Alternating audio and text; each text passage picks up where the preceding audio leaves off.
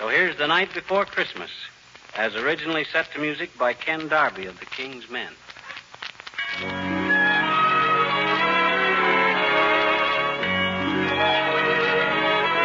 Twas the night before Christmas, and all through the house, not a creature was stirring, not even a mouse. The stockings were hung by the chimney with care, in hope that St. Nicholas soon would be there. The children were nestled all warm in their wee little beds,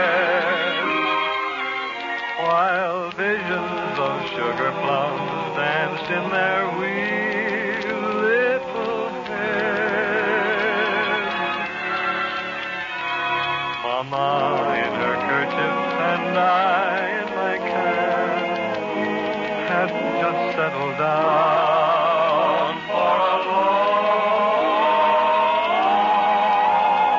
winter's nap.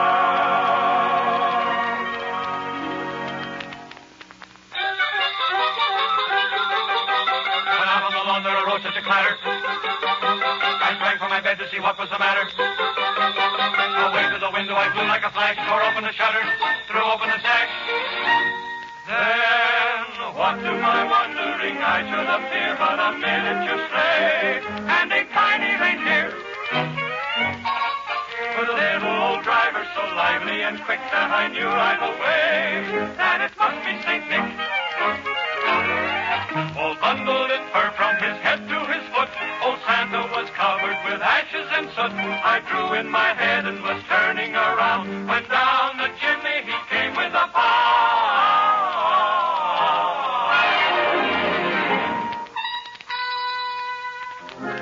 His eyes, how they twinkled. His dimples, how merry. His cheeks were like roses. His nose like a cherry. His droll little mouth was drawn up like a bow.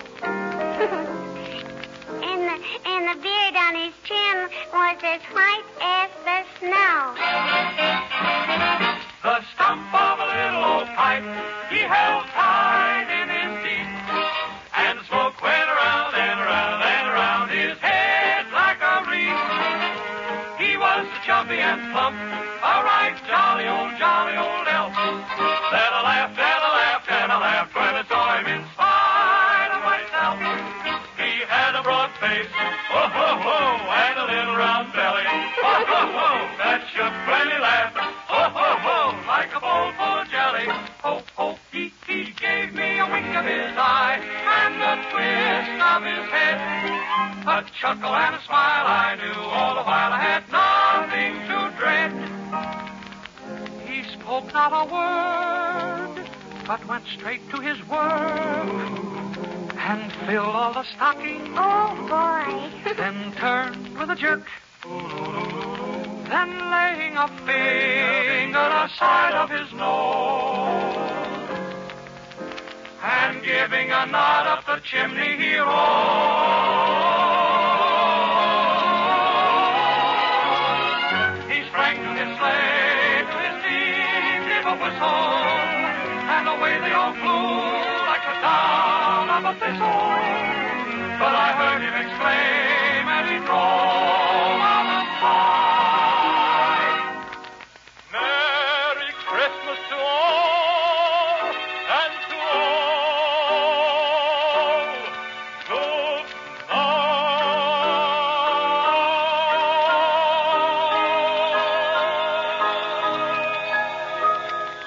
Oh, is he gone?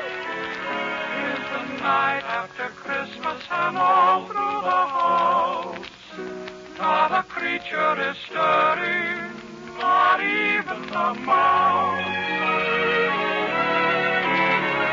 The presents are scattered and broken, I fear, and St. Nicholas won't come again for a year. The children are nestled all warm in their wee